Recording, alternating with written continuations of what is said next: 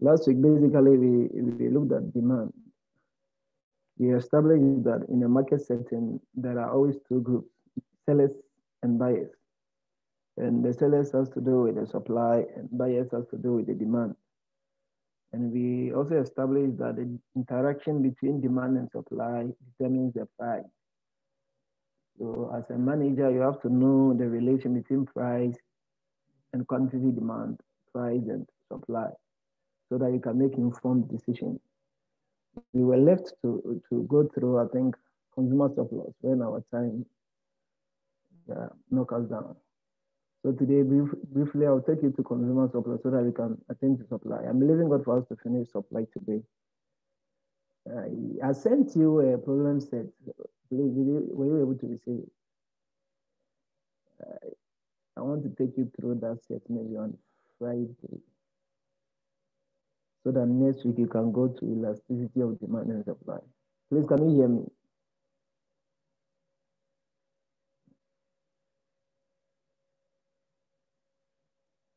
Hello, can you hear me? I can hear you. Yes, please. Okay. So basically, we are looking at consumer surplus today, and it has to do with demand. And the supply, we will look at producer surplus. But if you get a concept in consumer surplus, that basically I think is same as under the producer surplus. So basically, when you get a concept of consumer surplus, that of producer surplus will not be anything to waste time on. Don't let this diagram confuse you. Let me share a whiteboard so that you can take it from there. But let me give you the definition of consumer surplus. A consumer surplus is a value consumer get from a good but do not pay for. When you buy a good, the value you get from that good that you don't actually pay for that value is what is termed as consumer surplus. Or the extra value that consumer derive from a good but do not pay extra for. So you can buy maybe two apples. The extra benefit you derive from that apple that you don't pay for is basically what you term as consumer surplus. From this diagram, you can see that the area above the price but below the demand curve is consumer surplus. So anytime you are asked to maybe calculate and find the consumer surplus, it's basically the area above the price but below the demand curve. The area above the price but below the demand curve is what is we term as consumer surplus. Also, what consumers pay for the item and what he was willing to pay. What consumer actually paid for an item and what he was willing to pay. So maybe you went to a supermarket wanting to buy maybe a drink, and based on your satisfaction, you wanted to pay for 10 cedis for that particular drink, but you went in and the price of the drink was 5 cedis. So you paid 5 cedis, but you were willing to pay 10 cedis. So the difference between what you actually paid and what you were willing to pay is the consumer surplus. How can we illustrate that on the diagram? I just want to get a plain one so that you can get it. Let me get a whiteboard. I hope you can hear me, please. I need your feedback. Okay, I hope you can hear me. Let's look at the diagram. So we have our demand curve. Wow.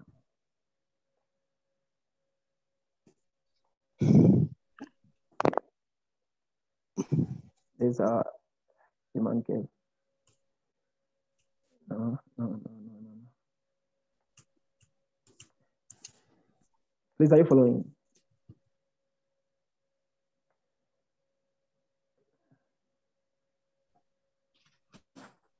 Are you following?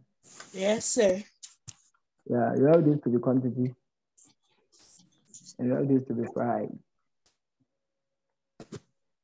We are looking at consumer surplus, and we are saying basically that the area above the price but below the demand curve is consumer surplus. The area above the price but below the demand curve is what we term as consumer surplus. So we have our price for maybe good X, which is price for good years, which is maybe cassava to be 5 Ghana cedis.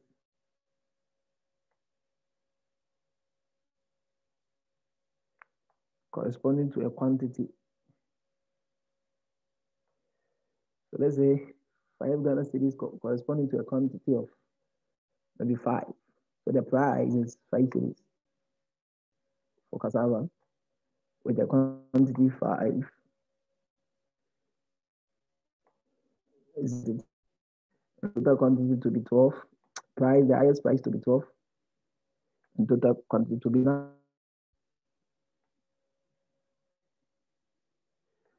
Please, at the price of 5 cedis, you are buying 5 quantity of cassava or a quantity, okay, 5 quantity of maybe milk, Milo at a price of 5 Ghana cedis. Please, do you remember the concept of marginal utility or the theory of utility? Hello? Hello? Hello? Hello?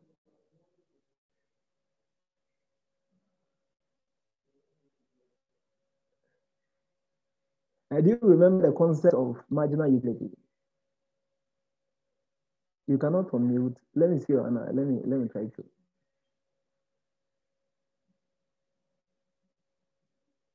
Oh. I just want to engage you so that the concept will be clear to all of us. Who want to talk? Let me see by your hand so that I can unmute you. Okay. Yes, sir. Okay. We remember. What does that concept say? That it says that as more and more let's look at the equilibrium for a single commodity case and the marginal utility equilibrium for a single commodity case. I said the marginal utility of X. Do you remember this? Marginal utility of maybe X is equal to price of X. Do you remember something like this? Yes, sir.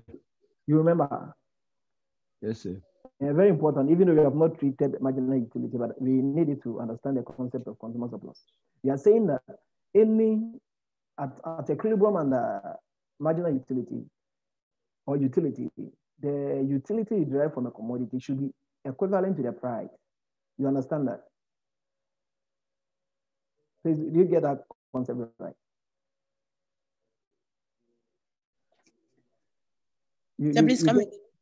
We are saying that on the theory of utility, the satisfaction a consumer derives from a commodity should be equal to the price of that commodity. Yes, you know, we can't quantify satisfaction, but we can maybe you can use cardinal approach, but let's try to maybe quantify. Maybe you are getting a 5 utility for maybe consuming orange. We are saying that utility you are getting should be equal to the price of that commodity. In other words, when the satisfaction is derived from a given commodity is high, the price of that commodity should be high. Please, are we making sense? Yes, sir. Please, are we making sense? Yes, sir. Are we clear with this? Yes, sir. Okay, we are just using this concept to explain the concept of consumer surplus. So we are saying that in the actual sense, the consumer is paying 5 Ghana cedis for 5 quantity of maybe Milo, but consumer surplus is the area above the price but below the demand curve. And simply we are saying that what the consumer pays and what he was willing to pay, the difference is the consumer surplus. A value consumer get from a good but do not pay for. So that is the value you want to find from this diagram. And you are saying the consumer is paying 5 Ghana cedis for 5 maybe quantity of Milo. In the theory of consumer surplus, if the consumer should buy one maybe quantity of Milo, the satisfaction he will be getting from that Milo will be higher than that of the second quantity. Do you agree with me on that? Do you agree with me on that? The satisfaction the consumer is going to derive for the first maybe 10 of Milo would be greater than the satisfaction is going to derive from the second one. Do you agree with me on that concept? Yes. Yes. So who is saying no? Did I hear no? No, So please, we said why? yes. I'm saying that, we established that under the theory of utility, the satisfaction you derive from the commodity should be equal to the price of the commodity. And we also established that as more of a commodity is consumed, the satisfaction decreases. So the satisfaction you're going to derive from maybe a first, maybe orange you take is greater than that of the second orange. So the consumer should be willing to pay more for the first orange than the second one. Do you understand that concept? Yes, please. Please, do you understand me? Yes, sir. Yeah, the reason why I usually wait is it's not profitable if I should move with speed and you are lacking behind. You don't understand. That is why I usually want to. So basically, in this diagram, you are saying that the consumer is paying for 5 cedis. He's getting maybe 5 10 of Milo. But in the actual sense, the first 10 of Milo, the consumer will be willing to pay higher amount to get that 10 of Milo than the second one. So let's say the first 10 of Milo is 10 Ghana cedis. Please, are you following? Yes, please. Yeah, so let's say the first 10 of Milo is 10 Ghana cedis for the first quantity. 1. The second should be what? 9 or 8? What should be the second? 8. 9. 8. Let me do 9. Somebody. All right. What will be the third? The third is? Let's listen.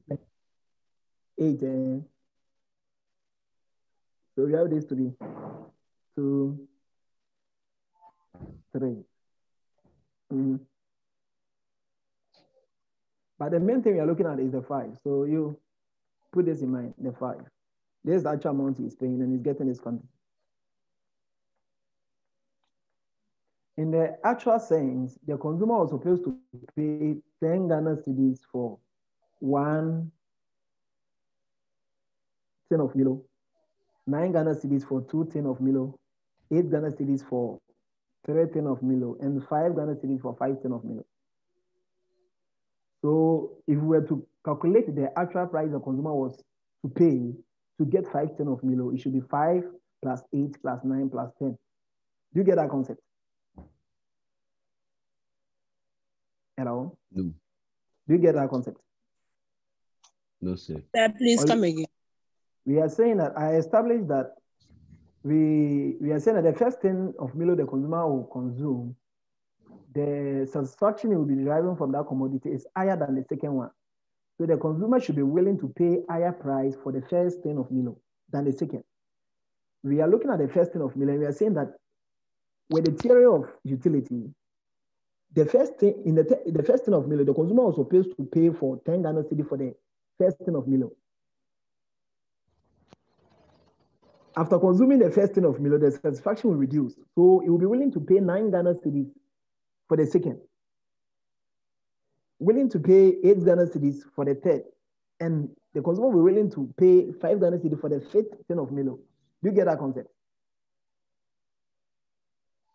Yes, please. Yes, sir. So in actual sense, if we were to calculate the amount of money the consumer was supposed to spend on 5 10 of Milo, it should be 10 plus what? 9 plus 8. Please calculate it for me. Plus 5. What will be the answer? Please, what will be the answer? 32. 32. So in actual sense, the consumer was supposed to pay 32 Ghana cedis for the 5 things of Milo.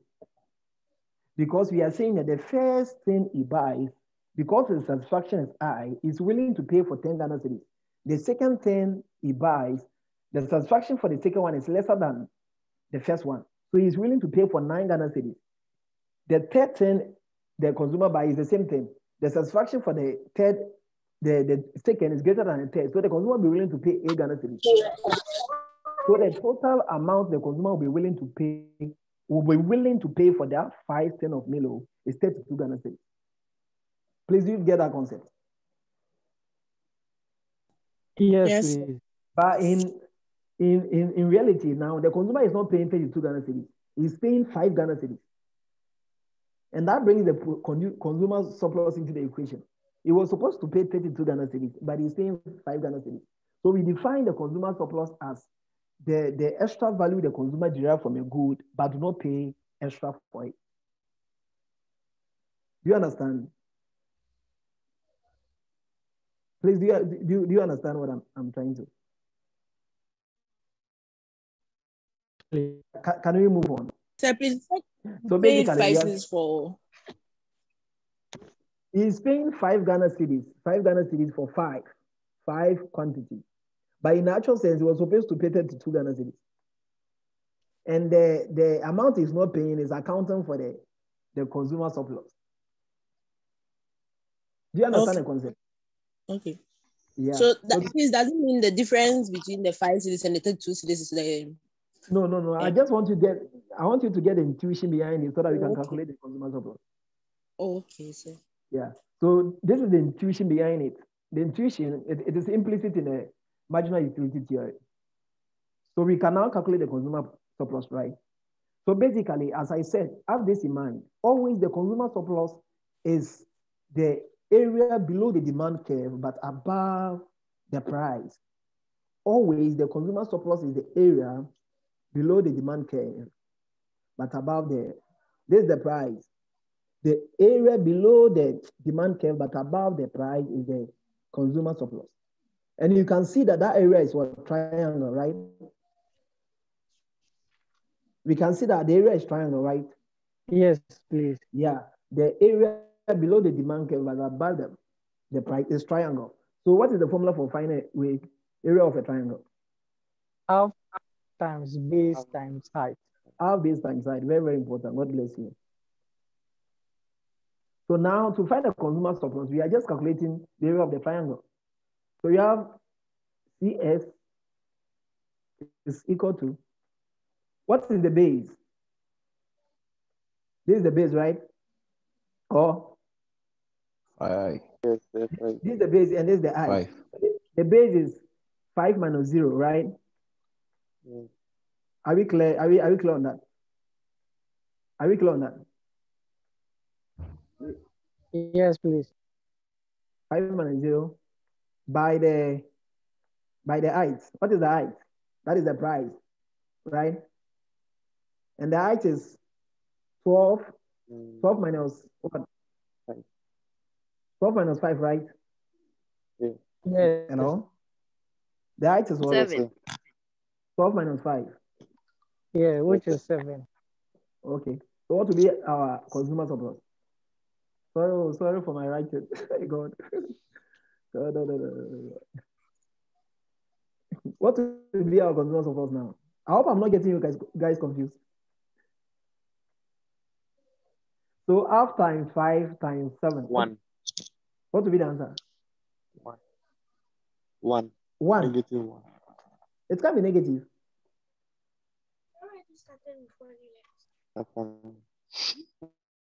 What about 2 times 5 times 7? 17.5. 17.5.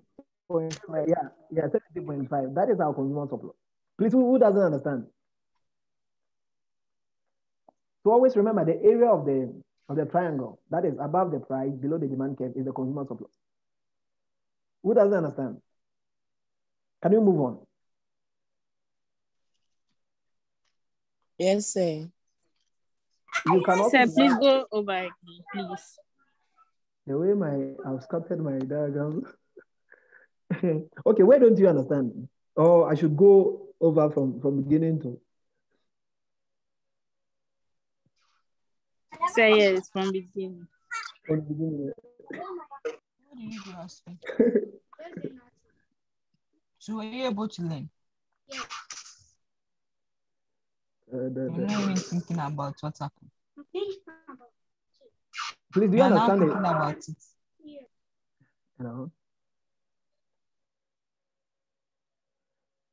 You know, Hi. do you understand the intuition behind the marginal utility concept I shared with you? Madam? Hello? Please, who asked the question? Who told me to go over? Hello, sir. Yeah, do you understand the intuition I share with you, the concept of marginal utility? Yes, I understood it. Okay. Let me take it to maybe the slide again. Let me take it to the slide again.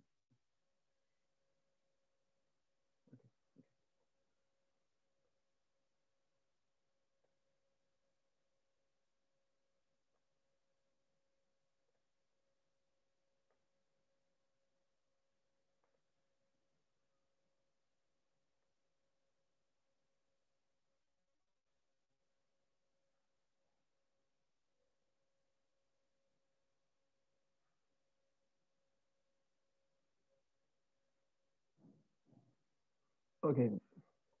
If I think you understand intuition, then we can use this for the calculation. So what we are saying is that always when we are asked to calculate for the consumer surplus, we are looking at the area above the price, below the demand curve. And I think I've given you the intuition, the reason why we call it the consumer surplus. What the consumer was willing to pay, the difference between what the consumer was willing to pay and what he actually paid. And I gave you the reasons why. I think we did that calculations. But in a diagram like this, when you're asked to calculate the consumer surplus, basically you have to find the area of the triangle. That is the above the price but below the demand curve. And we established that area of a triangle is half base times I. I think one of you gave me that formula. Half base times I. 1/2 times the height. We said the height is, we are looking at the base. The base is the what? Is the 2 minus 0 is the base. 2 minus 0 is the base.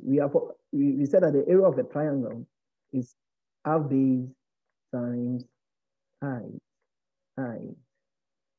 And the base is the change in quantity of possibly maybe the 10 of Milo, the change in quantity. So the base is basically the 2 minus 0 is the base, and 5 minus 3 is the height. So you have 1/2 by 2 minus 0 is 2. 2 minus 0 is 2.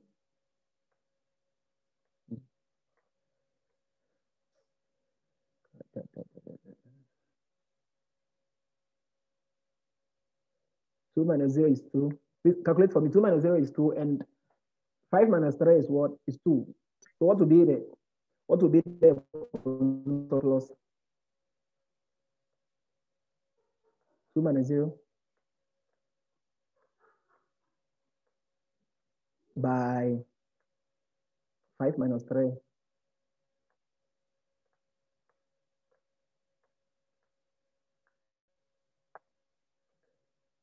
Which is equal to 2. Did you get a concept? We are looking at, we said that the area of this triangle is just half base times height. And the base is the change in quantity. That's 2 minus 0. The height is 5 minus 3, which is the height. When you calculate this area of this triangle, you get the consumer surplus. Are we clear on that? Yes. Yes, sir. Please, I understand. Thank you. Okay, so we can move on now. Yes. So total consumer value. To get the total consumer value, you calculate the area of this triangle plus the area of this rectangle. The total consumer value. The consumer is paying for this. This is what the consumer is paying for. The expenditure the consumer is paying for. But he's getting this as additional value. So the expenditure is paying for gives him value, plus the surplus is also gives him value. So when you talk of total consumer value, we are talking of the area of the triangle, which is the consumer surplus, plus the expenditure. Are we clear on that as well? Please, can you come again? And I think area of total Yeah. consumer value. we are total consumer value. We are saying that the total value the consumer is getting from the commodity. And you have to understand that the price is paying for that commodity is 3, and it's getting a quantity of 2. When you take this price and this 3, it's getting a value from paying the 3 cedis and 2 Ghana cedis. And it's getting an additional value, extra value, which is the consumer surplus, which is the area of the triangle. So when we are asked to calculate for the total consumer value, we are looking at the summation of the area of the triangle plus the area of the rectangle. Please, do you get me? Yes, please. So the area of the rectangle is what? Breadth with length and breadth, right? So you have 3 minus 0 and 2 minus 0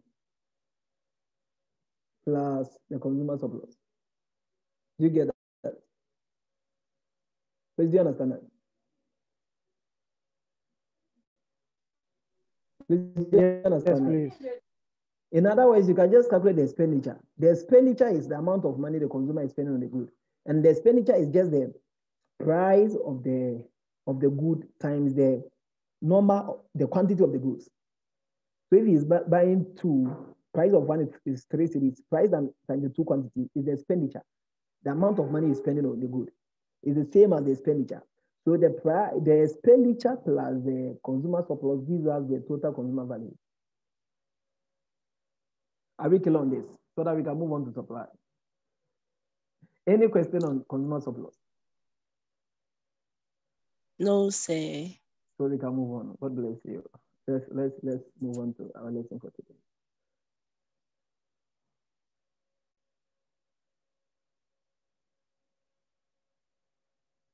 Okay, so basically what is supply?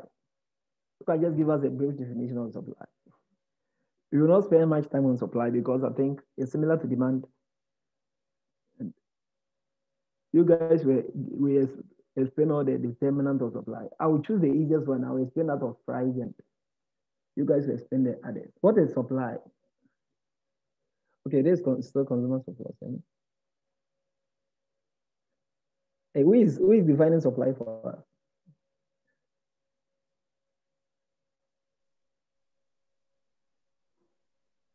Hello, class? Or you want me to define it by myself? Please, it is the quantity of goods that a producer is willing to produce. Okay, that's important. At a given price, over a given period of time. Okay, Yima, you can talk. After Yima, Gariba, you can also talk. We'll move faster with supply.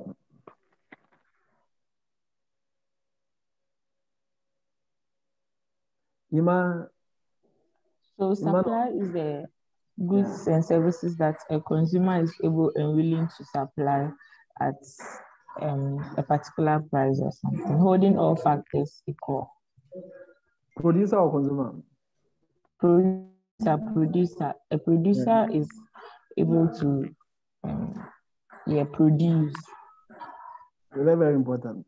Basically, market supply refers to the sum of the quantities of a good that individuals, firms, or sellers are willing and able to offer for sale over a given time period.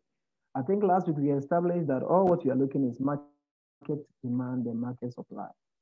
And we established that supply is a summation of individual supply. So we take firm 1, firm 2, firm 3, firm 4. So market supply refers to the sum of the quantities of a good that individual firms or sellers are willing and able to offer for sale over a given period of time. Over a given period of time. From our slide, it summarizes the relationship between the total quantity all producers are willing and able to produce at alternative prices, holding other factors affecting supply constant. So basically, that is our definition of supply. The time factor is very important. It should be a given period of time, because we established last week that quantity is a flow concept. It changes over time. So when you're defining the concept of supply, a given period of time is very, very important. What producers are willing and able to produce at a particular price over a given period of time. From there, we can move on to the law of supply. And we just established that the law of supply shows that the positive relation between price and quantity demanded. Positive relation between price and quantity demanded. In other words, when price increases, producers are willing to supply more because they want money, they want more money, they want profit, they want sales. So when price of the commodity increases, as a manager, as a producer, you'll be willing to produce more of said goods. Basically, that is the law of supply.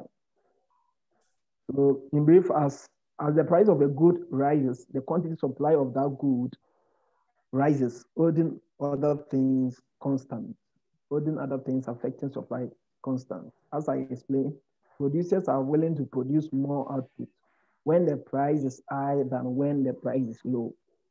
So that is what the law of supply is just telling us, that when the price is high, producers will be willing to produce more. When the price is low, producers will be willing to produce less of such goods. Are we clear with that? Let's move on. Any question on that? Before we look at changes in quantity supplied and changes in supply, can we look at the determinant of supply? As I told you, I will explain one. The rest, I think I have to give it to you, and I'll take the easiest one and explain. The first determinant of supply is price of the good in question. And that's what the law of supply states. When the price of a good is high, quantity supply increases. When the price of a good is high, producers are willing to produce more of such commodities. So, for example, when I'm a producer and I'm producing maybe shoe and maybe Borges oil, when the price of shoe is down and the price of Borges oil is high, I can shift from producing shoe to produce more of Borges oil because I am motivated by price. Yeah, using iPhone. So who is the manager? So maybe one is using Android. We have different preferences. So that's what he likes. Who is that? Sorry. Okay, you can follow. Let's go. So my brother, you will take the next for us. The second determinant of supply, the determinant is price of certain other goods or substitute in production. How will that affect supply, quantity supply?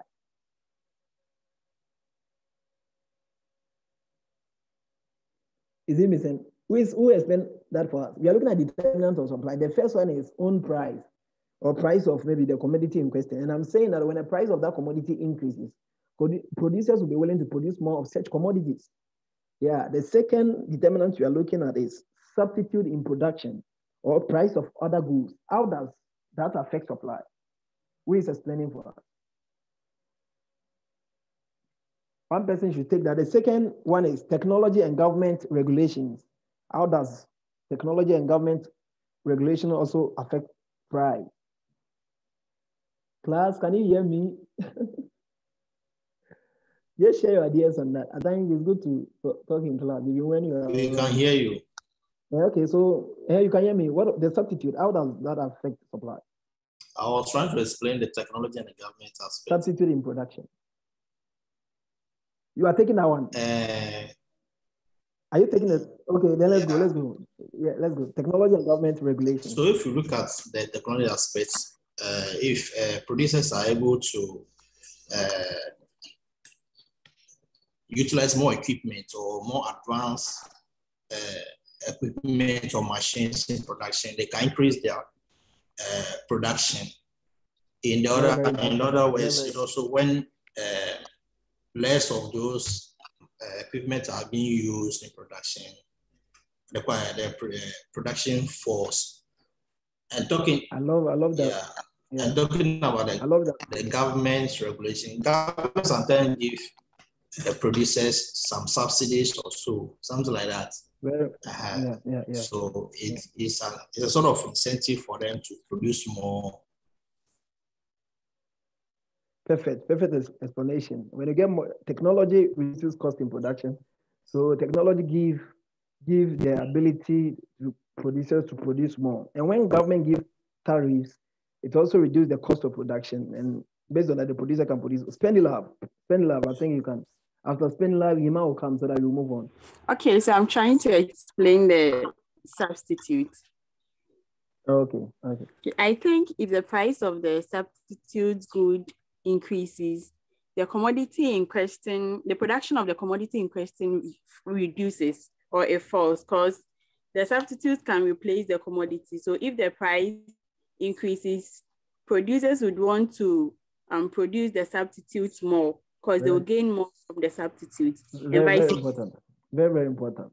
Very important. And so when you are producing, maybe beans can be used as a substitute for groundnut. When the price of groundnut increases, you can shift from the production of beans to production of groundnut. That is affecting supply. Ima, you can come in. I love the way you are just engaging. Ima. Hello. Yeah, you can flow. Let's go. Oh, I just finished talking. Or how many Emmanuels are there? Okay, your hand is still up. That's why. Oh. Yeah, your hand is still up. Okay, so I think if you get it, we now have knowledge on the technology and government regulations, price of other related goods that is substitute. What of number of firms? How does the number of firms? Okay, Imano. Sir, please, a question. Sir, please, from the law, it says if the price of the goods increases, the quantity supply also increases. Yeah. I don't get it when you say that for the substitute. If the goods increases, its quantity increase, not its substitute increase. Or what we are saying is that when you are producing beans and groundnut, right, and the price of groundnut increases with maybe price of beans being constant, as we said, there is a positive relation between price and quantity supply. So when the price for groundnut increases, producers can shift factors of production to the production of groundnut because of the high price. You understand? Yeah. You get what I'm saying? So even though they were producing beans and groundnut, because of the price of groundnut increasing, they will shift the factors of production to produce more of groundnut. That is increasing quantity supply for groundnut. Okay, sir. You are right. Okay, you are clear. What of number of? Maybe increasing in price leads to maybe increasing the quantity of another good, which is maybe a substitute. Yeah. Okay. Are you asking a question or you are trying to adapt? So please, I was trying to be sure of what you were saying, that if maybe you are talking about the increase in price and increase in quantity, please, that doesn't mean that we like maybe increase in price of maybe beans and then because of changes in the prices or the supplying of maybe granules, you have to beans, you have to change to granules. Basically what we are saying is that producers are interested in higher prices. You understand? When the price is high, they produce more. That is the law of supply. When the price is high, you produce more of maybe a commodity. So when you are producing beans and granules, you can produce all of them in the same piece of land. When the price of granules increases with the price of bean being constant, it is wise for a producer to shift the factors of production to produce more of granules because the price of granules is high. So the quantity supply for granules to what? Increase. Do you understand? Okay. Anita, you can come in. Anita, you can speak. Spendilab, I saw your hands up. Yeah, I wanted to add up, but I think it's clear now for them. Add up for us. You have not spoken like him. Add up. I wanted to give an example, like using the fact cow, and cow is used to produce meat and milk. Yeah, so if a farmer uses its cow to produce meat and now the price of milk has increased, the farmer will now tend to use the cow to produce milk rather than the meat because the price has increased. This wisdom is from above. Perfect. We can move on. Yes. Please, I wanted to explain the number of firms. Okay, let's go. Now, very important. Yes. Yes. Okay, let's go. So I wasn't the one who spoke the first time. Okay. Yes. So the number of firms, to my understanding, if the number of firms increase, meaning the supply for that good will increase, and then the price of that good will fall. Very important. Meaning that if you want to enter into such business, meaning the price will fall. So the supply, you have to leave that industry or firm. Meaning, yes, I think that's how I can say. I think basically that's it. But now we are even not looking at changes in prices yet. We are just looking at the relation between price and quantity supply. You know, if we have, for example, when you come to night market and you have maybe one producer of maybe tomato, and let's take it that in a month you produce about 40 tomatoes. When additional producer comes, maybe that producer will also produce 20. It has increased supply. So as more firms comes into a market, the supply of a particular product will increase. Are we clear on that? Yes, sir. Yeah. So more firms, more supply. As the number of firms increases, quantity supply increases. When you do extensive analysis, what you are saying will come in. As more supply, prices, it will affect price. There will be a downward tendency on price, but we have not gotten to that end yet. So let's look at the last one, price of input. Price of input. How does price of input affect quantity supply? Anita again, or Johannes? The price of Is Frida online? Is Frida Bequin online? She stole my name. Price of input. How does it affect supply? Yeah. You can speak. Yeah. Okay, so with the price of inputs, if the price of inputs increases, the number of supply will decrease because there'll be the number of goods that the producer can produce will decrease because of the increase in the price of the inputs. Very, very important. You are using the same income to produce a number of goods. When the price increases, your real income will be affected. So you can't produce the number of goods you were producing previously. So when the price of input increases, the total or quantity supply falls. I hope you can move on. So we are now, I think the concept of please do the last one. The price of input, right? Yes, please. When you were using maybe 2 catalysts and all to produce maybe yam, right? And the price of maybe catalyst and oil increases, it will affect your income. Meaning if you were supposed to, if you were to buy maybe 4 catalysts maybe last year, you can't buy that 4 catalysts again. Therefore, you may maybe resort to buying 3, and that will affect the total or quantity supply you're going to produce. So there's an inverse relation between price of input and quantity supply. When the price of input increases, the quantity supply of a commodity falls. Are we clear on that? Yes, sir. Thank you. Yeah, because it increases the cost of production. And when the cost of production increases, you can't produce more. Yeah. Okay, can we move on? Yes, please. So since we are clear with determinants, let's look at change in supply and change in quantity supply. We did that in demand, so we don't have to waste much time on this. Change in supply and change in quantity supply. What is the difference? Who can help us on that? Is Frida online? I need to store your answer. Your one is up store. Is Frida online? Let me disturb you small. You know my name like that. Let's look at change in quantity supply. Sorry, I just joined, but then I have a question I wanted to ask. On what? Yes, I want a question I wanted to ask in relation to quantity, demand. The intercept, the slope of the line. I sent you a set of problems. I think I sent you questions. Have you received that question? Hello? I can't hear you, sir. Yeah. I sent you a problem set. I'll be solving that problem set with you on Friday. Okay. Well, it involves yeah. We will attend to all the things we did in demand and come to supply as well. Because someone was so basically, okay, what is your question again? I was asking whether the slope of the line is the same as the is the same as variable cost.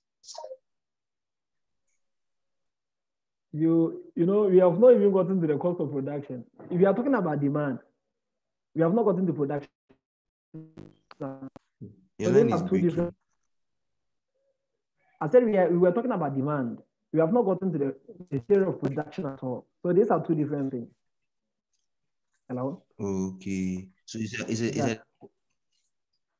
they are different analysis. Production side, right? Yeah, that is on production side.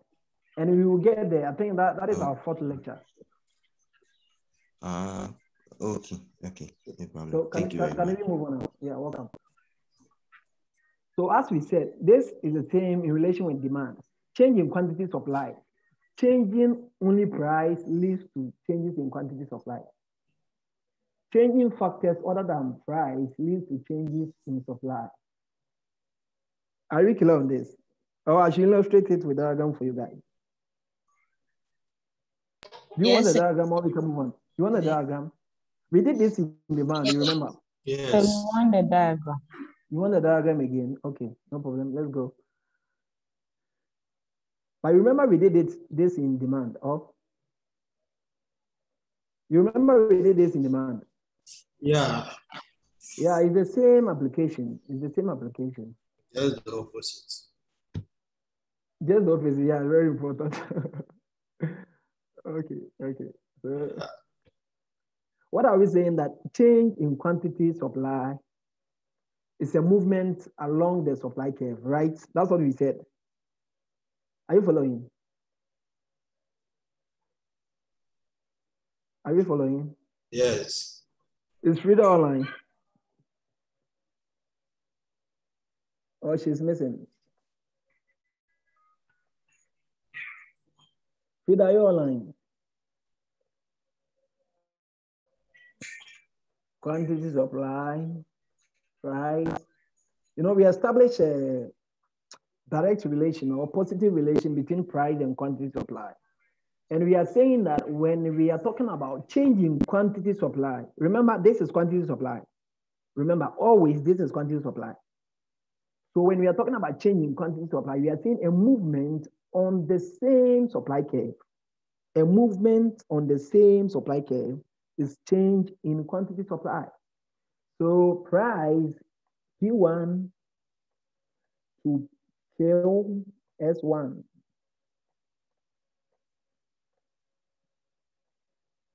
Anita, are you online? Anita. Oh, she's also missing. Can you hear me? Can you hear me? Hello, class? Yes, please, we can hear you. Okay, we are saying that at this price, quantity supply is QS1, right? When price changes to P2, what will happen? What will happen? Quantity will increase. Yeah, that is the law of supply. Producers want more money. Producers, they want more profit. So when the prices are high, they will increase supply. That is a positive relation between price and supply. So this is a what? Change in quantity supply. Quantity supply has changed as a result of change in price. So anytime we are talking of change in quantity supply, we are saying that a movement on the same supply chain. And it is mainly as a result of a change in price. Are we clear on that? Are we clear on that? Yes. Yeah. Yeah. So basically, anytime you hear the word quantity supply, quantity demand, we are just looking at price alone. A change in price will always lead to change in quantity. So change in supply is just talking about a movement along the same supply curve as a result of change in price. Now let's take price to be fixed. When price of input increases, what happens? Somebody explain that for us. When price of input increases, what happened? Hello? Quantity will Quantity reduce. supplied reduce. Perfect. Very important. In other words, price is constant, but the price of input has increased. Quantity will reduce maybe from KOS1 to KOS0. Are we okay on that? Sir, Please, are you okay on that? We are saying that, you see, we first explained the change in quantity supply. And we are saying that it is a movement along the same supply curve. And it is as a result of change in price. It's mainly change in price. We are now moving to change in supply. The first one was change in quantity supply. We are now looking at change in supply. And change in supply is either a shift, inward shift, or outward shift of the supply curve. And we are holding price to be constant. And now we are saying that price of input has increased. When price of input increase, quantity supply will fall. Am I right? Am I right? Yes. And you know Yes, the supply curve is an intersection of between price and demand. Supply curve is an intersection between price and quantity supply. So we have a new supply curve here. Touching. Are you clear with this? Yes. So this is change in supply as a result of a change in price of input. When price of input falls, price being constant, what will happen to quantity supply? It will increase, right? Yes. Price of input fall, quantity supply will increase. Maybe to Q2. Yes. Price is constant. So we have a change in what? A change in supply again. A shift in the supply curve is a change in supply. A movement on the supply curve is a change in quantity supply. And change in supply is always affected by any other determinant of supply other than price. Change in price only has to do with change in quantity supply. All other the determinant of supply causes change in supply, either an inward shift or outward shift of the supply curve. Are we clear with that? I hope you are clear with this analysis. Yes, please. Yes. Any questions? Any questions so that we can move on? Then I think we can move on.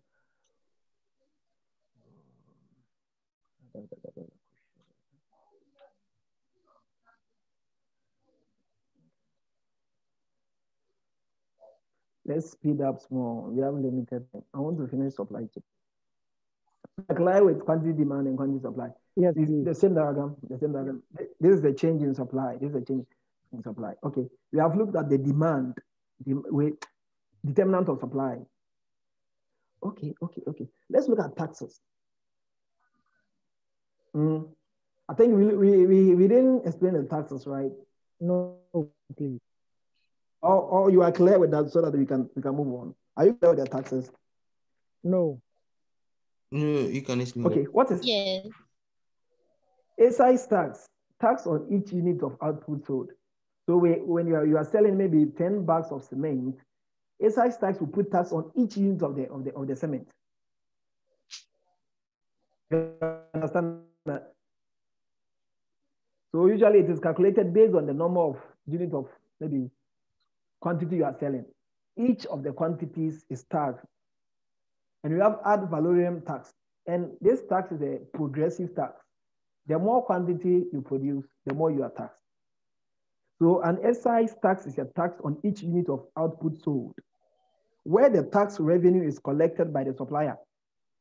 It's a tax on each unit of output sold, where the tax revenue is collected by the supplier. It shifts the supply curve up by the amount of the tax. It's very important. Put this statement now. It shifts the supply curve up by the amount of the tax. Ad valorem tax literally means according to value. According to value. As more value is added, the tax is increased. It's a percentage tax, and it is higher for price items. Higher price item. When the price of a commodity is high, ad valorem tax is very high. For example, if there is a tax on 1 Ghana cedi, maybe you are taxing 1 Ghana cedi. Okay, let me write it for you guys to understand. maybe a good is, let's say a good is 1 Ghana cedis, right? Hello? Hello? Hi. A good, Hi. a good is 1 Ghana cedis, and we are taxing that good maybe 10%. What will be the amount after tax? 1.0, 1.10, or the price of the good is 1 cedi, and we are taxing that good 10%. After the tax, the price will be 1.10. Are we good to go? Yes. Are we good to go? Sir, please do you understand? Yes, make sir. it clear for us, please. We are saying that maybe a good is 1 Ghana cedi, and the tax rate is 10 Ghana cedi. So if we are to tax this good 10 Ghana, you just divide 10 by 100 plus 1, which will be 1.10. So the price of the good after the tax will be 1.10. Please, do you understand? So you said 1 over 100 times 1. 10 over 100 plus 1 plus the price of the good. Oh, okay. And for example, let's say that the same tax on another product, and the product price is 20 Ghana cedi. Product price is 20 Ghana cedi. What will be the tax rate? A product of 20 Ghana cedis. What will be the tax? 10%. Who is calculating for us?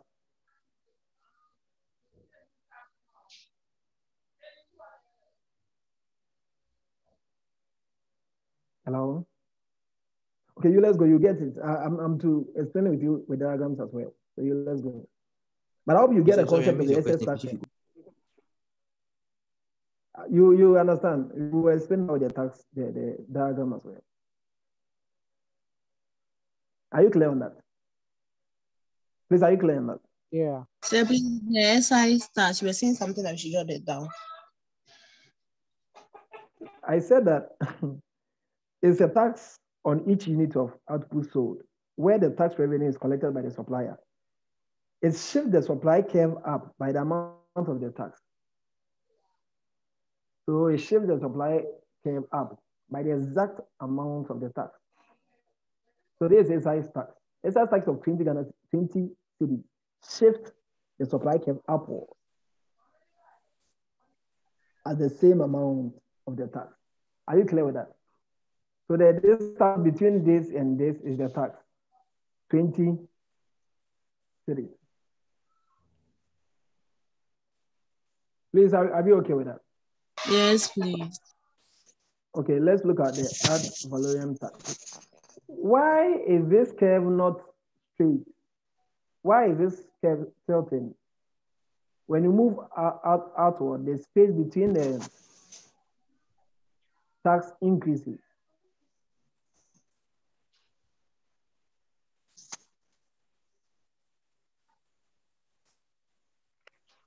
Please, do you understand this concept? Hello? No, sir. We are saying that with the ad valorem tax, literally means that according to value, as more value is added, the tax increases. It's a progressive tax rate. It's a percentage tax, and it's higher for high price items. When the price of a commodity is high, the tax on it is very high for this type of tax. So let's take, for example, at the price of 1,100 cedis. Please, are you following? Are you following? At the price of 1,100 cedis. Quantity. At a quantity of 1,100 cedis, the price was 10 Ghana cedis, right? Yes. And at a quantity of 2,450, the price was 20 Ghana cedis. And we added ad valorem tax to the first quantity. What was the amount of the tax? 1 cedi, 20 pesos, right? Yes. Hello. It was 20 pesos. When we added the 20 pesos to that of the 10, we had 12 cedis, $12. Please, do you understand? Hello? Hello? Hi. Yes, sir, Do you we can understand? hear you. Yes. So yeah, please go and back.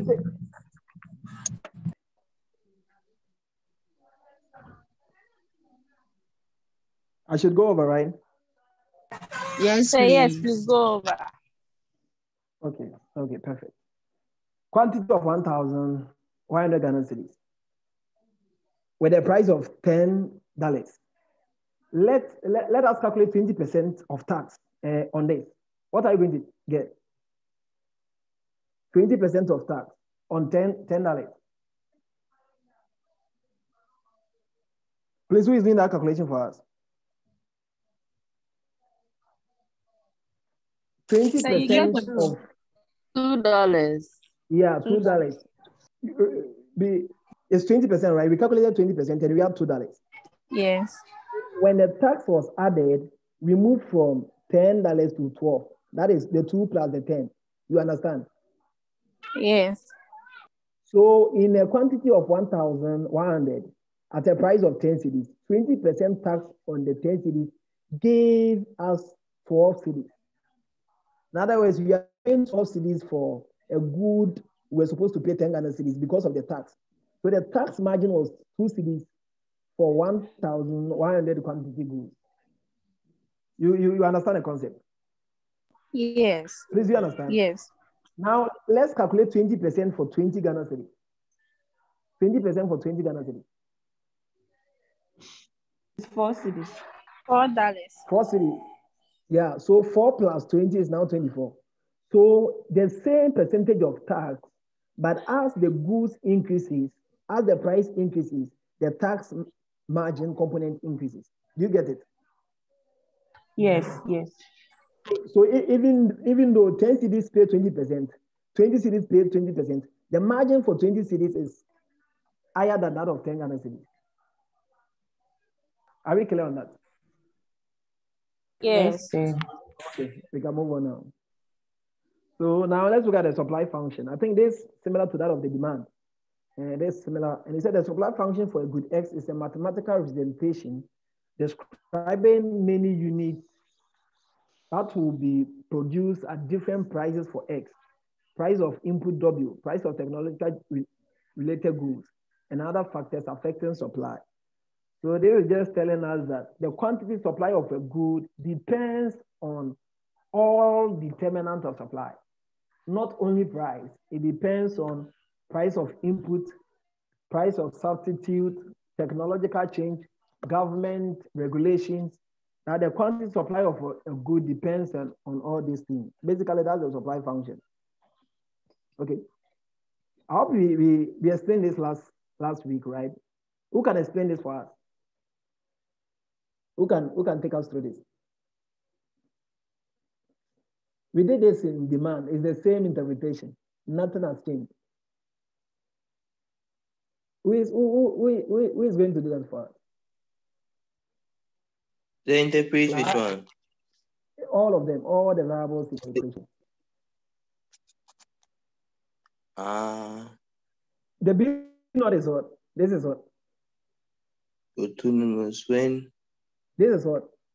It's called the intercept, right? Yeah. This is the intercept. Yes. Yeah. The value of quantity supply when all other determinants are zero. Exactly. You understand? Yes. This is called the intercept. The value, or you can also, some also call it autonomous variables. It doesn't depend on the determinant of supply.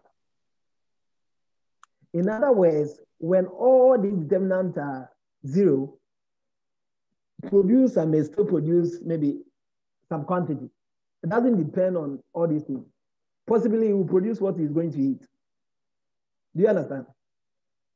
Yes. So anytime you see a variable like this with no variable before or after it, we call it intercept.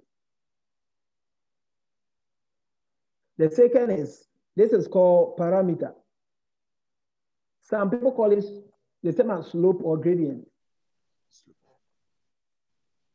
It measures the impact of good X, the price of good X on quantity supply. So when quantity supply, maybe price of good X changes by a unit, quantity supply will change by the BX. Do you get it? Do you understand? Hello? Sir, please, no, that one go over. It should go over. You understand the intercept, right? Yes, please.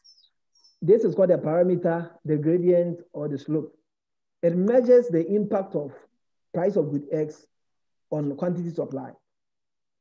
In interpreting this, just basically when price of good X changes by 1 unit, quantity supply changes by BX. So all the B's are parameters, gradient, or slope. They are the same. And it measures the impact of a change in the explanatory variable on the dependent variable. Do you get a concept? This is very important. In your lectures, in managerial accounts, most of the questions will be coming from this. Interpret this. Those are the important things. And the positive sign usually measure the relationship. The relationship between this variable and the quantity supply. When it's positive, meaning it's a direct relation. When this increases by a unit, this will increase. When it's negative, when this increases by a unit, this will decrease. So there's coefficient of the parameters measure the direction or the correlation of the relationship. Please, do you understand that? Hello? So maybe when you use to solve something, maybe we'll get it. Okay. We will solve a question maybe on Friday. So we can move on now. Or any question on this? If no, we can move on. Okay. Okay, I think that's the same thing. The size and magnitude of B coefficient determine the impact of each variable on the number of units of X produced. Yeah. So BX measures the impact of PX on its quantity supply. But I think BX is greater than 0 by the law of supply. In other words, when price increases, quantity supply will increase. That is, BX is positive. This is positive, meaning there's a direct relation. When PX increases, quantity supply increases. And they are telling us that BW is negative. In other words, when price of input increases, quantity supply will fall. There is an inverse relation between quantity supply and price of input. When the price of input increases, quantity supply will fall. Technology is positive, the parameter for technology. In other words, when technology is improved, there is a lower cost of production, causing quantity supply to increase. Are we clear on that? Could you come again, please? Sorry. For the train, I think I explained to you that the coefficient, that is the positive and the negative sign, measure the direction of the relationship. Yes. When the coefficient is positive, meaning the relationship is direct. In other words, when PS increase by a unit, KOS will also increase by that angle in that direction. And from the supply analysis, we are saying that this is price of input. You understand? When price of, and we are saying there is a negative relation between price of input and quantity supply. If price of input increases, quantity supply will fall. That is, negative relation. Third, we are saying technology has a positive relation with quantity supply. In other words, when we improve on technology, there will be a lower cost of production, causing quantity supply to increase. Are you clear on that? Yes, thank you very much. Okay. That's brilliant. Okay. Okay, so we have a question. Somebody should do this for us. It's just about what your research department estimate that the supply function for television set is given by. This is quantity supply. 2000 is the intercept. 3 is the parameter. In other words, when price should change by 1 unit, quantity supply will change by 3 units. When PX should change by a unit, quantity supply will change by 3 units. In a question like that, they have given us the prices all the variables. So if you have to calculate the quantity supply, you just have to insert the variable. Please, what is the variable for PX? The PX is what? $400. And PR is 100. Yes. PW is 2,000. When you compute it, what will be the quantity supply? A minute, please. Minus. Can you do that for us? When you compute it, what will be the quantity supply? 1,100. 1,100, yeah. Quantity supply? Yes, please. Check the calculation again. 2,000 plus 3 into brackets, 400 minus. Yeah. Okay, minus. Oh, okay. Yeah. Calculate it for us. 800. 800, yeah, that's it. 800. Okay. Another quantity supply, given all this, will be 800. And mind you, when price changes by a unit, quantity supply will change by what? By what? Pardon? When price changes by a unit, quantity supply will change by what? 3. When price changes by a unit, 3. Yeah, quantity supply will change by 3. Very, very important. Yes. And when price of maybe inputs increases by a unit, quantity supply will decrease by 4. 4, yeah, decrease. So the negative is just telling us that it will decrease positive. I hope we can move on. Are we clear with this? Yes. Okay. Please. Let's look at inverse supply function. We did this last week as well under demand. We are saying that, you know, when you are given a supply function, quantity supply is a function of price. You know that. In this function, quantity supply is a dependent variable and price is the independent variable. When you are asked to find the inverse supply function, you just have to make price the subject. In other words, you express quantity supply as a function of price. Hello? Do you understand? Yes, sir, please. No. What we are saying is that when you're asked to find an inverse supply function, we always give you the supply function in this format, where quantity supply depends on price. We are saying that quantity supply is dependent variable and the price is the independent variable. When you're asked to find the inverse, you just have to make the price PX the subject to get the inverse supply function. Do you understand? Please, do you understand? Yes. Do you get it? Yeah. So we just make the price. The reason why we are making the price the subject is that we want to plot the supply curve. And in plotting the supply curve, we can't use this to plot the supply curve. Why? Because we need the slope of the curve. And when we make the price the subject from the normal supply curve, we get the inverse. And the slope of the QX, the quantity supply, is the slope of the curve. But when you are using the normal supply equation function, we can't get the slope. Do you understand? So for us to get the slope of the supply curve, you have to make price the subject. When you make price the subject, 1/3 becomes the slope of the supply function, or the supply curve rather, sorry, the slope of the supply curve. Are you clear with that? Hello? Hello, class? Hi. Yes, please. Are you clear with that? Or I should use the whiteboard to illustrate it for you. Sir, please, that one will be okay. Okay, let me. Please capture the equation for me. So you said, I want to use the whiteboard. Okay. Hey, I didn't clean this. You captured some formula. Now the equation, I think maybe I went to use the equation. We said the question was KOS is equal to what? Equals to 3px. Need 2,000 plus 3px. Hey. Minus 400. Minus 400. Someone was saying different, you know. 2,000 plus 3px. That was the equation. Please, was that the equation? I saw 400. Yes, please. It's 2,000. I'm not sure. I don't believe you. It's 400. Yes, 400. 400. Who wants to confuse me like that? So this is the equation, right? Am I right? I said minus 400. Minus 400.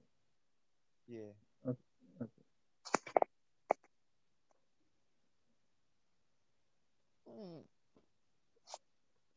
This is the equation. Hello? No, the 400 is negated.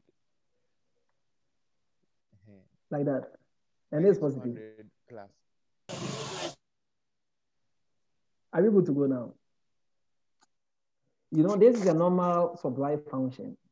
And we express quantity supply as a dependent variable. We are just saying that quantity supply depends on price. In other words, a change in price will affect quantity supply. Are we good on that? But before we can plot the supply curve, we have to find the, before we can plot the supply curve, we have to get the inverse function. And in getting the inverse supply function, we make P the subject. So in making P as a subject, you have 3px.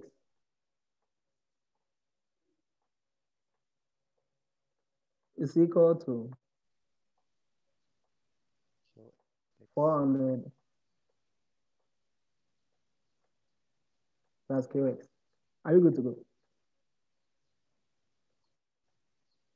Yes, sir. So minus q is always plus. It should be positive. Where 400 is negative. Yes, please. So are you clear on that? Okay. So px becomes what? 400 divided by 3, right? What would be 400 divided by 3? Yes, please. You can choose to divide it. Please, the QS, then the PS should be minus or? No, 400 is negative. The 400 is negative, so it's crossed to the other side. Yeah, the 400 cross to the other side becomes positive. Positive. Are you clear on that? So there's the inverse supply function. No, sir. You understand? Sir, no. Yes. Please. One of them is supposed to be negative, and the negative is not there. 400 is negative. 400 was negative here. So when it crossed the equal sign, it became positive. Okay. You are clear now? Yes, I didn't see the negative, that's why. I decided to confuse you. PX. PX. So there's the inverse supply function. You understand? Hello? Yes, sir. Yeah, from this we can draw our supply curve. And we know supply curve, we have price and what? Quantity. Yeah.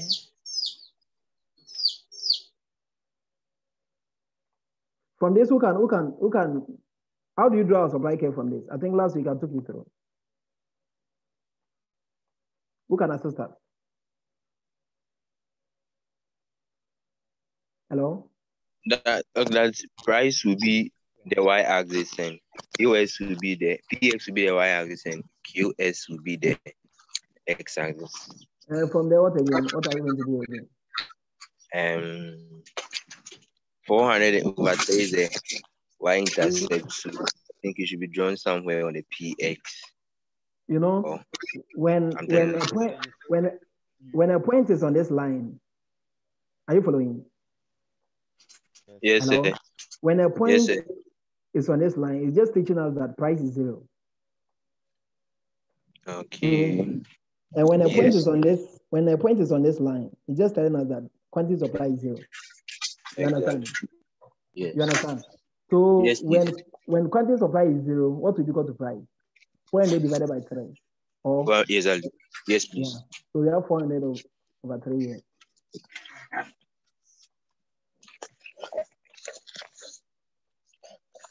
And when price is equal to 0, what would be QX? When price is equal to 0, yeah. 400. For that one, you have to solve. You have to solve it. Yeah. So P equal to 0 to be what? 0, somebody should solve it for us. 0 is equal to 400 over 3, right? Yes, please. Over 3. Somebody should solve it for us. I'm finding it correct. The answer is 400. Is it? The answer is 400. The answer is 400. 400. Minus 400. How can it be quantity supply cannot be minus? Quantity supply cannot be minus. Okay. So in drawing your curve, we just have to equate price to 0, find for KWS. Equate PS to 0 and find KWS to 0 and find for price. That is how. Sorry. You know, I'm running the concept of demand. Sorry. So the minus is correct. Yeah, it should. Now demand is rather minus. You calculate this for us. I think the calculation is very important. So when you calculate, you get minus 400, but your concept is wrong. I'm coming. Let me explain it.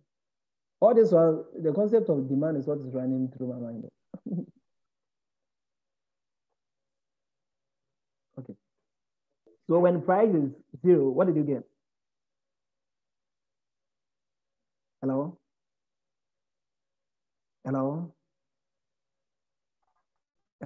Yes, sir. Yes. When we equate price to 0, what do you get? 400 over 3, right? 400 over 3, oh. When you equate what to what? Price is when we equate price to 0, what did you get? 400 over 3. Yeah, that is the price. That is the price. And when we equate KWS to 0, what did you get? Please do the calculation for me. I'm confused. When you equate price to 0, you don't get 400 over 3 for the quantity. I think I have to solve it with you guys. You get a concept I'm trying to get? No. You don't get a concept. No, it's not about the answer. Getting a concept is even far important than you getting the answer. And I'm asking a concept. What was the inverse demand function? Give me the inverse demand function. It's Px equals to minus 400 over 3 plus Q 1 over 3. So I thought we are doing supply and you said they should give you the demand function. Sorry, I'm talking of supply function. KOS. give it KOS. Is it PS as well? Px is equal to minus 400 over 3. The inverse supply function, rather. It was 400 over 3. Was it negative or it was positive? Was it negative or positive? Yeah, it was positive. Yeah, over 3. Plus what? Plus 1 over 3 QX. Oh. Yeah, 1 over 3. Yes, please. 1 over 3 QX. So, madam, follow for me. I think I was just interchanging the concept of demand and supply like that.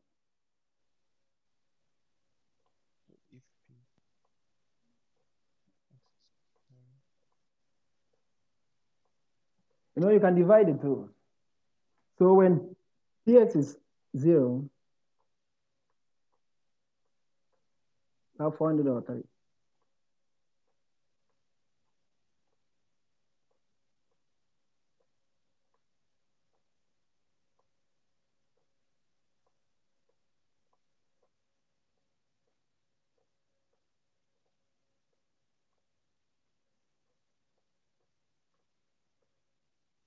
We are finding for QS, right? QS. We have 1 over 3.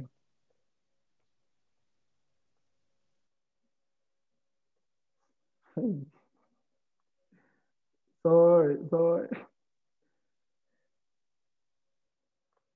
This writing at times waste time.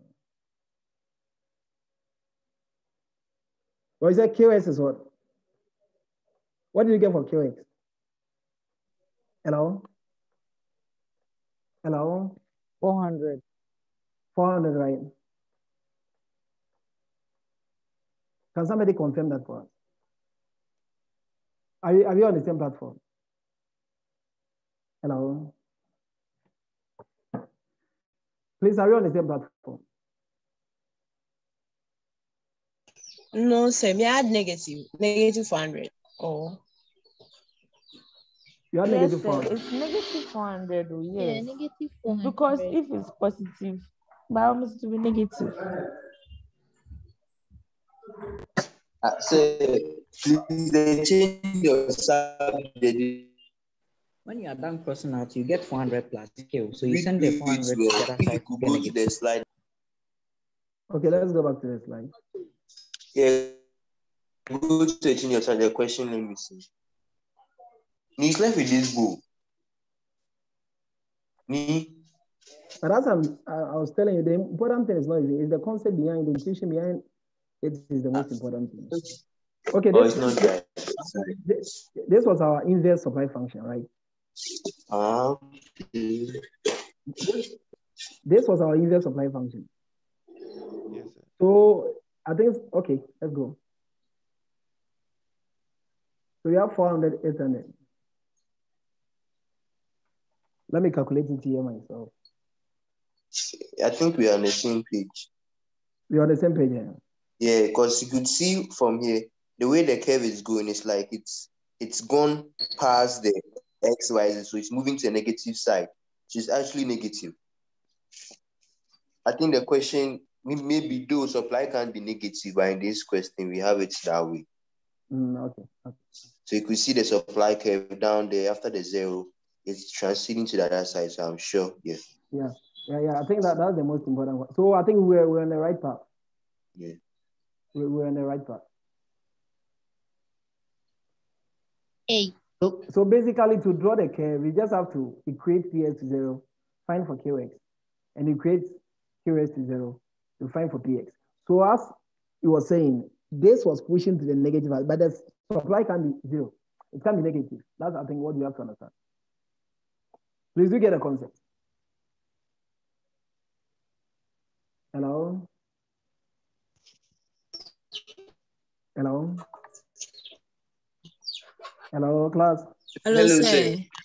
Do you understand? Hello. Yes, we understand. So basically the concept is like that of demand.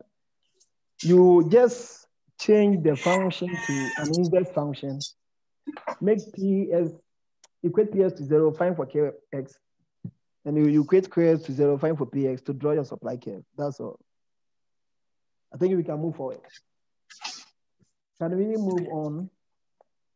Yes, please, we can. Yes, we can. What is the meaning of ceiling when you enter a room? Ceiling, what's the meaning? Okay, let's look at the interaction between supply and demand. Okay. Let's look at this equation. We are saying that the interaction between supply and demand determines price, right? So demand alone doesn't determine price. It takes the interaction between supply and demand for price to be determined. And at this point, where supply is equal to demand, you have the equilibrium price. And every market wants stability of price. Every market wants the price to be in equilibrium. That is when demand is equal to supply. Anytime supply is more than demand. So in this situation, supply is more than demand. There is surplus. And when there's surplus, there will be a downward tendency on price. When the surplus, there will be a downward tendency on price. Anytime there's surplus, the market forces will be pushing price down. Because supply is more than demand, it will force price to fall again to the equilibrium position. So anytime there's surplus, you have to have in mind that there will be a down tendency on price. The market forces will be forcing price to come back to the equilibrium position. And anytime demand is more than supply, there will be an upward tendency on price to go back to the equilibrium position. So in perfect competition, we say the market adjusts itself. Anytime there is change in the market tries to adjust itself. Please, do you get a concept? So So basically, equilibrium price is determined by the interaction between supply and demand. Are you okay with that? Are you okay with that? Yes. Okay. Yes, please. We can move on. We are looking at, and I was asking you a question. When you enter your room and somebody said, maybe look at the ceiling, what does it mean? The Ceiling. What is the meaning of ceiling? ceiling. I think that will be the last concept we are going to start. What of floor? The floor is down. Yes, floor is down. Yes, please. Okay. So basically, at equilibrium, we are saying that, you know, on the curve, we said at this point, supply is equal to demand. And I think I established it when doing the demand that we can represent demand on a curve, on an equation, and also on a schedule. So at this point, where supply is equal to demand on this diagram can be also represented in an equation form. So at the point of equilibrium, we have to know that at that point, supply is equal to demand. Please, are we okay with that concept? So in this situation, we're just looking at a market where demand and supply maybe are equilibrium. So if you are given a demand function and a supply function, and you are asked to calculate for maybe equilibrium price, you just have to equate the two functions, make P the subject. After making P the subject, you substitute P into any of the functions, you get a quantity demand. Are we okay on that? Yes. Or I should Yes, sir. work this one as well. But we can move on. Yes, we can move on. Yes, sir, we can move on. Okay. So in a competitive market, price and quantity freely adjust to the forces of demand and supply. That's what I was explaining. When supply is higher than demand, there is a surplus, and there will be a downward tendency on price to fall to the equilibrium. So the market adjusts itself. The market itself adjusts itself. When supply is more than demand, meaning price will automatically fall to the place of equilibrium once again. And we've come to the concept of price ceiling and price floor again. I think somebody was explaining the word ceiling for us. What is ceiling? Yes, you said when we come to the room, the ceiling is the one at the top and the floor is down. Okay, so the ceiling is at the top, right? Meaning when you hit the ceiling, you can't go again, or the ceiling will prevent you from going maybe. When rapture should come and we are going to heaven, can the ceiling prevent us from going? But basically, if we're in this mortal body, the ceiling will prevent you from going up. So price ceiling is when the government imposes limit on how high a price can be charged. Price ceiling is when a government imposes limits on how high a price can be charged. In other words, you can't go higher again. That is the maximum price you can go to. You can't go higher than that price again. That is why it's ceiling. It prevents you from going higher. Please, do you get the concept? Yes, please. And price floor is the opposite. Government imposes limit on how low a price can be charged. In other words, when you enter your room, you can't go down again. The floor will prevent you from going down. So the price floor is basically when government impose limit on how low a price can be charged. Generally, it's above equilibrium price. Generally, the price floor is above equilibrium price. And it's the same as the minimum price that buyers are expected to buy for a product. Price floor, a minimum price that buyers are expected to pay for a product. Let's look at that on. Okay. So we are still using the equation. Consider a market with demand and supply function, respectively. You have the demand function to be 10 minus 2p and supply function to be KOS minus 2p. Suppose a $1.50 price ceiling is imposed on the market. when a price ceiling is imposed, you have to add it to both the demand and supply curve. When you add it to the demand and supply curve and you find the difference, you will know whether it's a surplus or a shortage. So I think we can solve this one. Let me take you through this. Or we are good to go.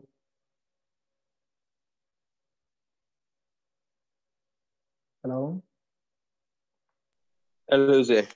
Yeah, so we just substitute the price ceiling into the demand equation. And I think when they are 7, right? So from here, you can see that quantity demand is more than quantity supply. When quantity demand is more than quantity supply, what happens?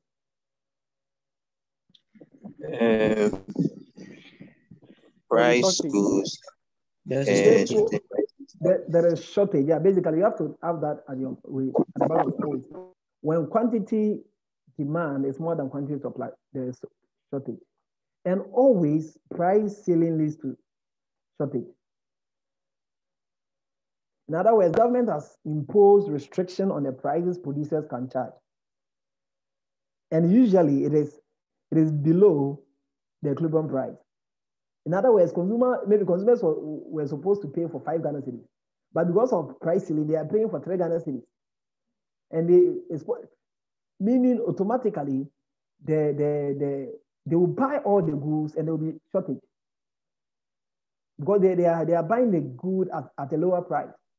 So anytime there is price ceiling, there is shortage. So do you understand? Yes. And what will be the opposite? Price floor. Anytime there's price floor, they will do what? Surplus. There will be surplus. Yeah, I think that's the opposite. And when you do the same calculation, this is what? Price floor and there is surplus. So when you're given a value, I think you understand it better on Friday. I've set some I sent some problem sets to you guys. We'll go through on okay. Friday. I believe you having that problem set. Yeah, we have received it. Okay, so now let's look at a change in supply and demand. Change in supply and demand. Are you going to use the whiteboard? If I should go to the whiteboard, can you remember this information? Can you capture this information for us? So that we can go there and do all this on the whiteboard. Hello? Yes. Can you capture this information for us so that we can go to the whiteboard and do all this there? Or we should just do oral analysis of this? Yes. You've captured it? We've captured it. Okay, yes. let's go to the whiteboard.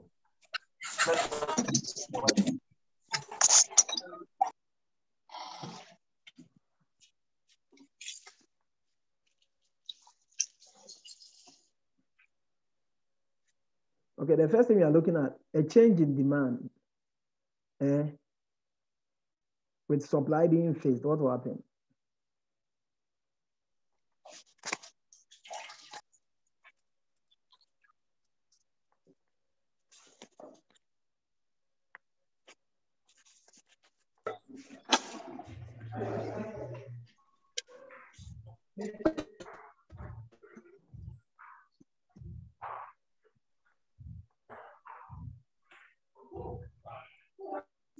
So we have our equilibrium price, equilibrium with demand. This is quantity demand. This is quantity supply. Hello? Hi. Hello? Hi. Okay. Let's look at a change, a shift. What will cause a shift in the demand curve? What will cause a shift in the demand curve?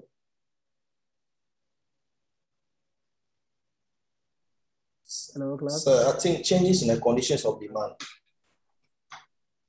Other factors apart from the price. Very apart from the price, yeah. Other factors. So give me one of the factors. Price of related in a condition. Yeah, okay. Okay. So price of related commodity, future expectation can all shift the demand curve. Okay. So let's take one particular example that. Which one should we take? You can take the increased number of consumers in that particular.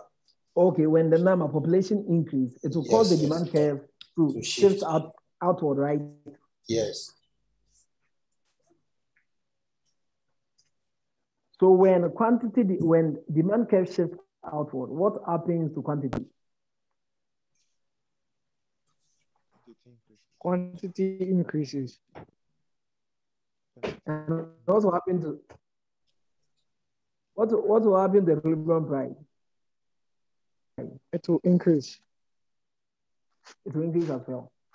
So when the demand curve shifts outward, quantity will increase and price also increases. Do you understand that concept? Yes. What if the demand curve shifts inward? I think the opposite will be. The price will reduce and quantity will reduce. Quantity will fall. Yeah. So there's an analysis, change in demand, holding supply constant. Change in demand, holding supply constant. When demand shifts outward, with supply being constant, price increases, quantity demand also increases. Are we good on that? Yes, sir. Are you okay on that? Yes, please. What will cause this to happen?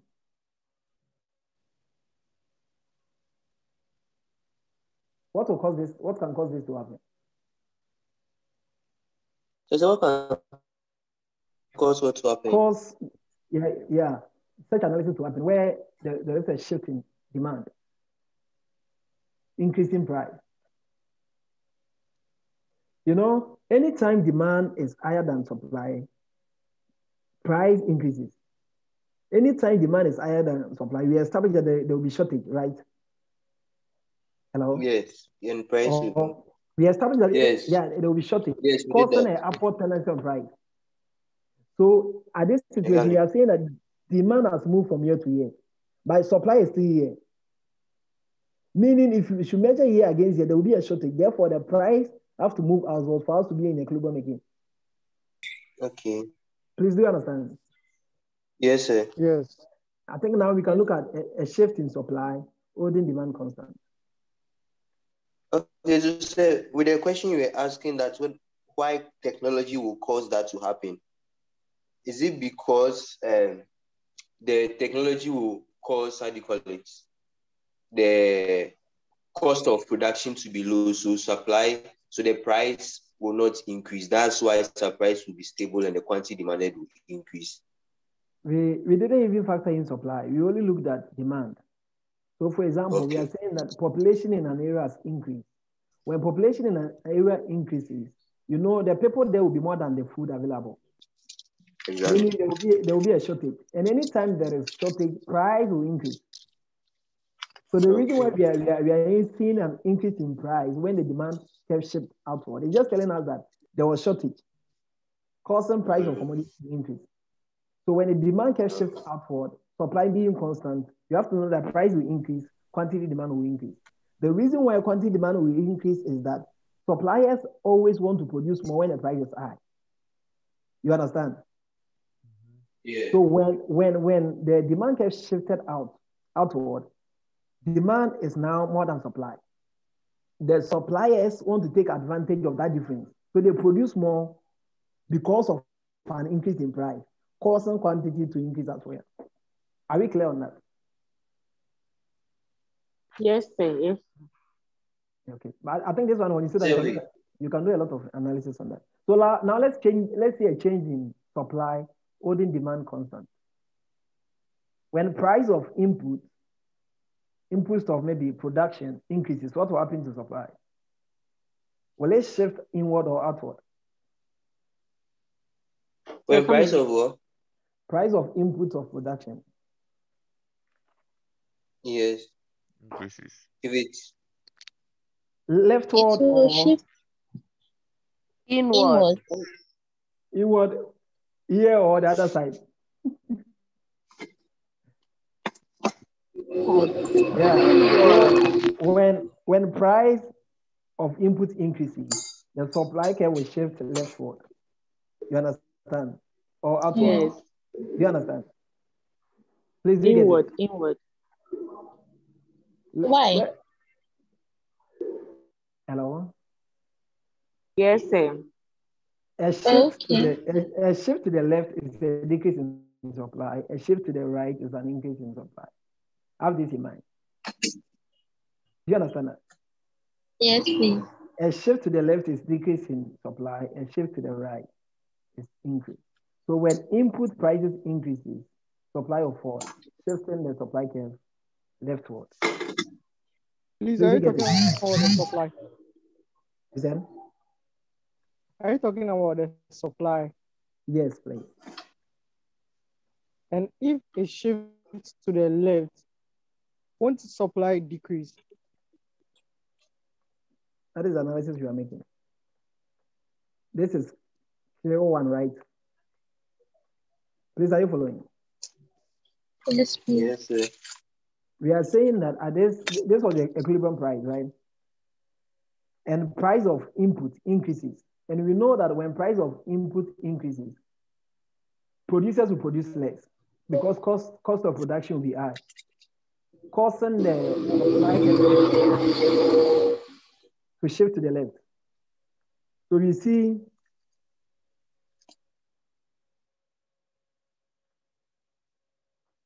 hello? Sir, we can hear you. Yeah.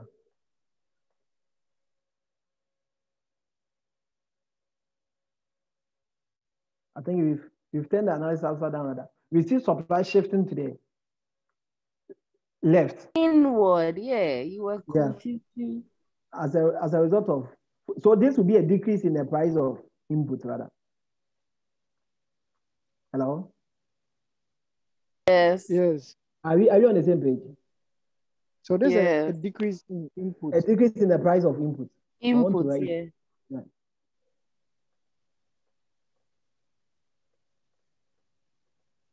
This things you just have to be definitely. When the price of input falls, supply will shift to the left. And here we see quantity supply increasing, price falling. Are you okay with that? Yeah. Okay, lastly, I think let's use a simultaneous change in the two, where maybe there's a shift in maybe all the two.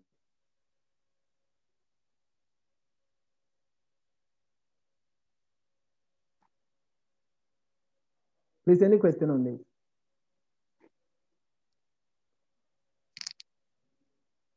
Please, any question? No, sir.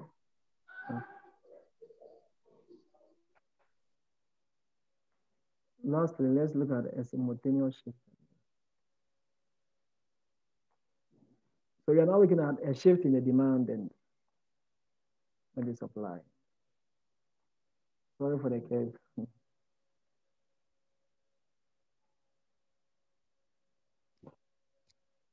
When price of input decreases, what will happen to the supply curve?